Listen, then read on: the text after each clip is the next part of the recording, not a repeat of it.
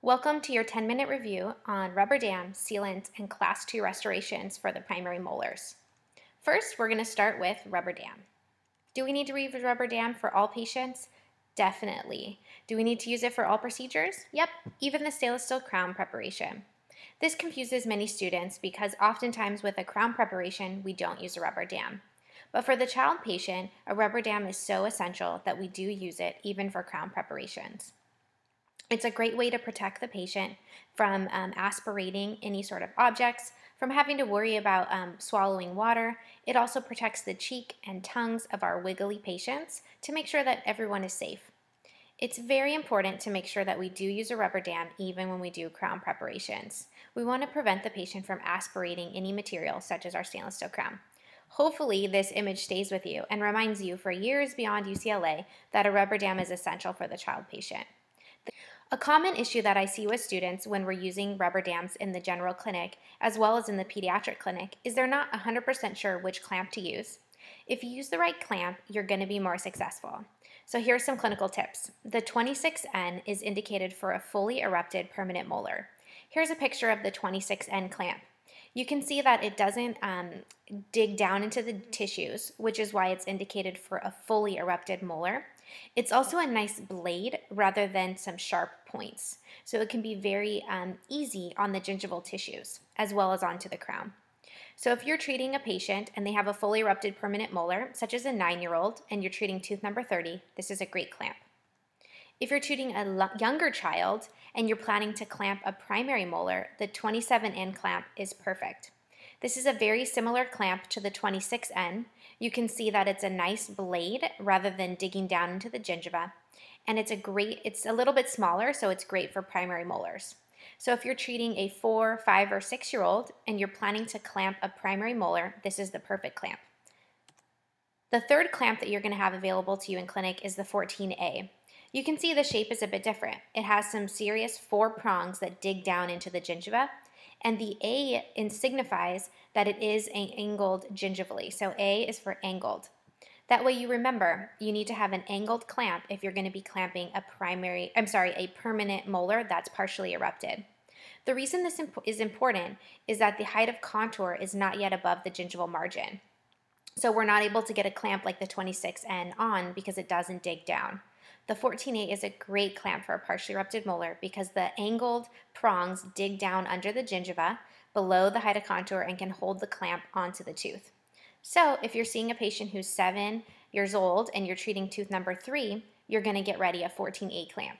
Alternatively, if you're treating a 12 or 13-year-old patient and you're treating a permanent second molar, then again, you're going to need to use the 14A. So try to think ahead. Is the tooth fully erupted or partially erupted that you're planning to clamp? Is it a primary or a permanent molar? All of these will help you decide on the best clamp to use and to get ready before your patient arrives. Next step is punching the dam.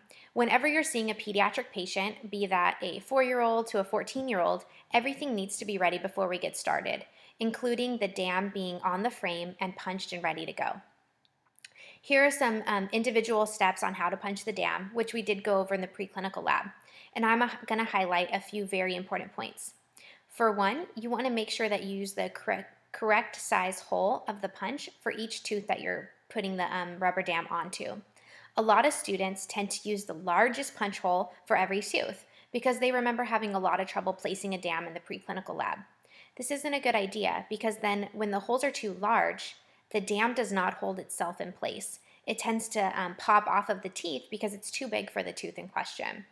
If you use the correct size hole for the tooth that you're planning to put the rubber dam onto, then once the dam goes over the tooth, it will snap down below the CEJ and hold itself in place. So that's one reason to use the correct size punch for each tooth that you're rubber damming. The other reason is that you want to have ideal isolation. If the hole is too big for the tooth, then you have gingiva popping through everywhere. You're really not isolating. The other important point is the distance between the holes. If you put the holes too close together, you're going to have a lot of stretching and a lot of leakage. If you put the holes too far apart, you're going to get a lot of excessive dam and wrinkles, and it's definitely harder to put on. So a good rule of thumb is about 2 to 3 millimeters apart for each hole, and you're going to direct those holes in a 45-degree angle. We only need to punch that tooth that we're clamping, as well as 1 to 2 teeth in front. So we usually clamp the permanent first molar and isolate all the way to the canine. Next, we're going to have a video of how to punch the dam. First, place the rubber dam frame onto the dam at the top of the dam. That way, you're not closing the dam over the patient's nose. Let's go ahead and pause here. So as you saw, I took the rubber dam and I quartered it into quadrants, just the way that we treat a patient. We always treat by quadrants. After you figure out which quadrant you're working in, you're going to go ahead and place the clamp punch a 1/2 inch in from the frame and 1.5 inch in from the frame and a 1/2 inch down from the midline. So let's go ahead and continue watching. So again, about an 1.5 inch in from the side of the frame and a 1/2 inch down from the midline. That's our first punch, that's for the clamp. Then all of our holes need to stay within that quadrant. We're gonna punch the dam at a 45-degree angle with about 2 to 3 millimeters of space between each punch, using the correct size hole for each tooth.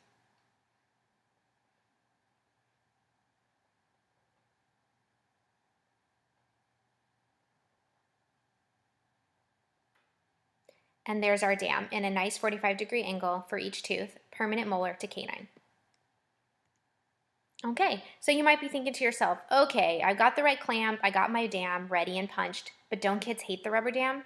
They really don't if you give them profound anesthesia as well as great tell-show dew. Remember, the rubber dam is a raincoat. It keeps all the water on the outside, protects them from any sort of extra rain or any extra water.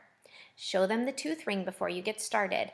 This is the ring that's going to go onto their tooth, and it slides right on just like it does on your finger, and you can show them that with the bow of the clamp. You can even put it onto the patient's finger if you want to, but I usually put it on my own. Explain that when the ring goes on, it's a nice tight fit, so it's going to give a tight squeezing hug, but not a pinch. If they feel a hug, we want a thumbs up, but that's good.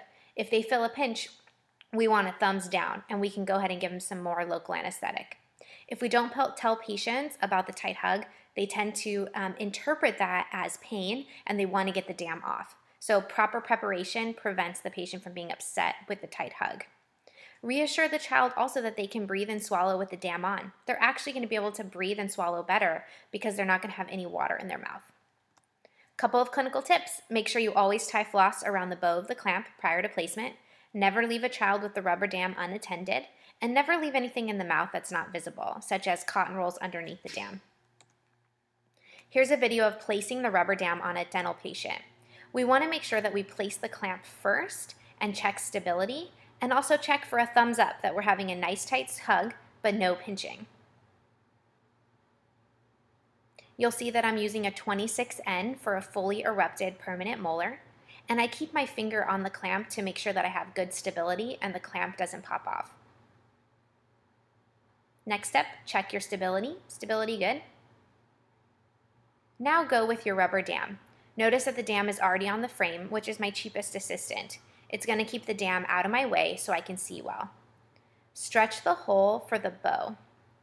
The first part of the clamp that's going to go through is just the bow. Don't focus on anything else.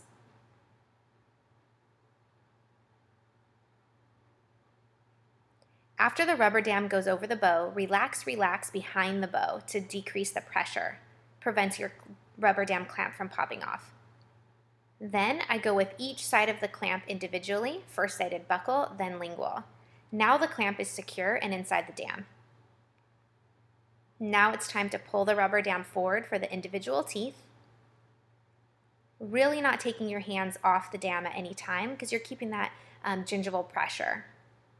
Okay, our dam's on. You can see I continue to relax the dam behind the rubber dam clamp to prevent it from popping off. And then your great technique, floss down, then floss again with the same piece of floss without pulling it out. This keeps the dam nice and secure, and then pull out the floss.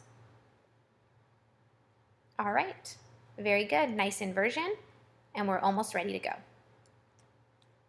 Okay, so we've covered rubber dam for the child patient. Let's go ahead and cover Class 2 prep for the primary molar.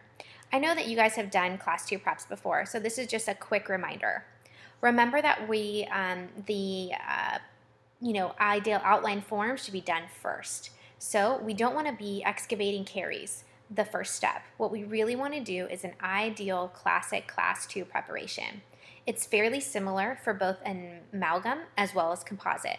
The main difference between amalgam and composite is we don't have to go to the pulpal depth of 1.5 millimeters for composite.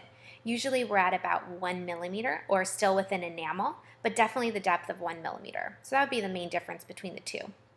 We want to make sure that our isthmus width is wide enough, so about 1 millimeter to 1.25, and then we want to have our proximal walls that clear the adjacent tooth, both gingivally as well as buccal and lingually, and that's the same for composite as well as amalgam. Our axial depth of the proximal box should be about 1 millimeter to 1.25. This is the danger zone. This is where the pulp horns are. So we want to make sure that we're using our 330 burr and doing a nice, ideal class 2 box rather than going too deep axially. The burrs that I recommend are really very classic, 33 burr for the occlusal prep as well as starting the box. And then I like to use a 245 burr to create my proximal walls, and you'll see why in the next couple of slides. A really important component of the class 2 preparation for a primary molar is convergence of the box, and this applies to both composite as well as amalgam. We're not using this convergent to hold the restoration in. We're using the convergence to make sure we don't have undermined enamel. The convergent walls of the proximal box should parallel the buccal and the lingual surfaces at the expense of the gingival. What that means is every box needs to be convergent so we don't have undermined enamel. How do we do it? Well, this is where the 245 burr comes in. It's a nice burr for sweeping back and forth within the box, creating a wider gingival floor and a narrower occlusal surface. That way we have good 90-degree exit angles that parallel the buccal and the lingual walls, as well as a convergent box at the expense of the gingival. So again, our gingival floor is always wider than our occlusal portion of the box. In the clinic, I tend to see students who really flare the box because they're trying to clear both buccal and lingually and gingivally by bringing all the walls out. So remember, you want a convergent box by sweeping the 245 burr, both buccal and lingual. All right, next step is sealants, one of my favorite procedures. For our pit and fissure sealants, the first step is always to clean the tooth surface. You're going to use a toothbrush or a Profi-Angle with pumice. Either one is good. I like to use a toothbrush because it's a great time to do oral hygiene instruction and get that in for the patient so that when they leave, they really have a good toothbrushing, OHI, and their sealants.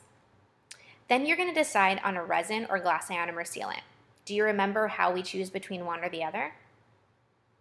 Right, a glass ionomer sealant is for a partially erupted tooth that really needs a sealant, such as it has demineralized surface of the grooves of the tooth, but it's partially erupted. So we want to seal it so it doesn't become a cavity, but we can't use a resin sealant because it's not fully erupted.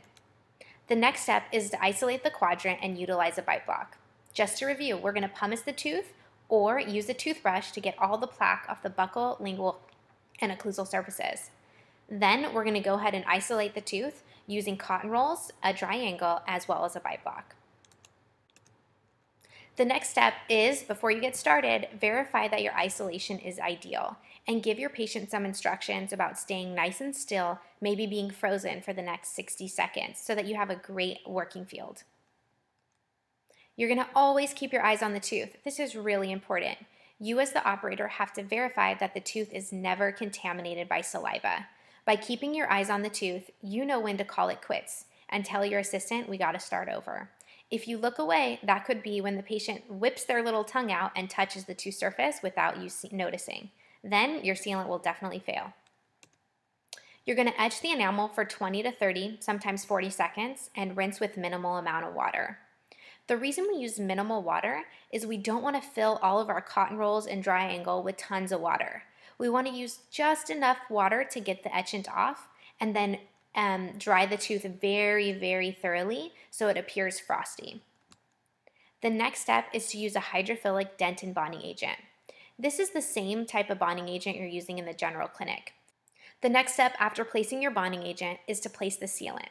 You can cure these together in one step. So you place your hydrophilic bonding agent, you air thin it, you place your sealant right on top of that, and then you polymerize with your light cure.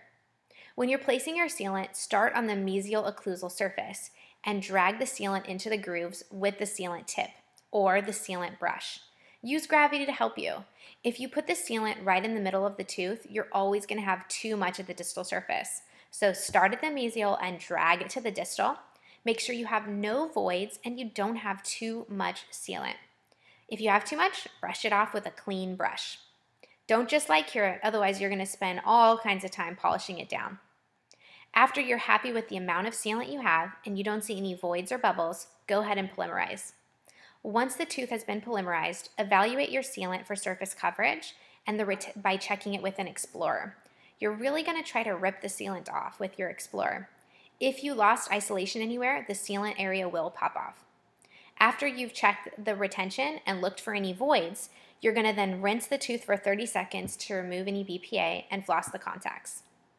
Why do we need to floss the contacts? You'll see in the next photo. So again, place your resin sealant on the mesial-occlusal surface, drag it to the distal with the tip of the sealant or with a clean brush. I don't like to use an Explorer because it tends to contain plaque or some blood from earlier part of the procedure, so I don't use an Explorer at this step. Light cure, check for retention, and then rinse the tooth to make sure all the BPA is rinsed. Let's review. Let's go back to this slide. Here's our starting procedure, 2 permanent molars. We're going to clean the tooth with a prophy head and pumice or with a toothbrush, which is my preferred method because I like to do OHI at each visit. Then you're going to isolate really well with your saliva ejector, with your dry angle, and a bite block. Place your etchant 2 to 3 millimeters beyond the area that you want to seal so that you know everything has been well etched. Here we see some lower molars, and you can see that they've etched the buccal surface. That's really important. Sometimes students forget to etch the buccal and they only focus on the occlusal. Remember, there is usually a buccal pit or groove. Alternatively, in the maxilla, we want to make sure that we etch the entire occlusal lingual groove because it does tend to be a deep groove. Ooh, look at these frosty molars. That looks great. And you can see that our cotton rolls are also not really moist. They're very dry still, and that's because our operator used a small amount of water to rinse off the etchant. Now we're ready to place the sealant. We're going to go ahead and place the sealant on the mesial occlusal portion, drag it to the distal with your brush. If you have too much, take a clean brush and remove any excess. Look for voids and look for bubbles. Remove those before you light cure. Here's a brush to remove any excess or to spread it around. Light cure, and then check your integrity of the sealant with an Explorer. Make sure you try to pull the sealant off and look for any voids. Uh-oh, this is why we need to floss. Sometimes we get some sealant stuck in between the tooth or some dentin bonding agent. Go ahead and floss it out or use an Explorer to come underneath the contact and bring out that part of the sealant. Okay, seems pretty simple, right? Well, we'll do some demos in the clinic, and remember, your patient's a moving target, so this gets a little bit more difficult depending on the patient's age. All right, we'll see you in clinic. Go ahead to Angel and complete your assessment to see how this review helped you prepare for your clinical rotation.